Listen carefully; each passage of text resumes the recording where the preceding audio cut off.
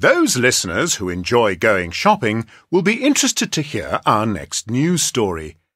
It's taken 6 years and £1.45 billion to build, but at last the Westfield Shopping Centre has opened in Stratford in East London.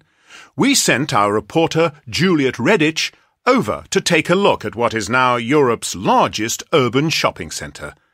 Juliet, what's it like in Westfield right now? Well, Terry, there are crowds of people everywhere, especially outside the stores which have special opening offers. Some shops have called security staff to help them control the queues. Just how big is Westfield, Juliet? Oh, it's really very big. There are 2 enormous department stores, a huge supermarket, and 300 smaller shops. You can spend all day here if you want to.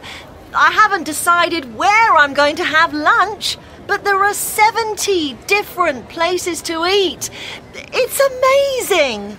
What effect has the shopping centre had on the local area, Juliet?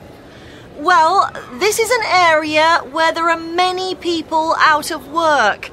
The shopping centre has created 10,000 new jobs, so it has really helped. How did you get to Westfield today? I came by car. There's an enormous car park with space for 5,000 cars, but you can also get here by bus, train, and by the underground. It's the best connected shopping centre in the country. Now, Juliet, the big question is, have you bought anything yet? No, I haven't. I was just looking around, really. I saw some trousers I liked, but I didn't buy them. There were too many people in the changing rooms to try them on. OK, thanks, Juliet. And now on to a news story of a different kind.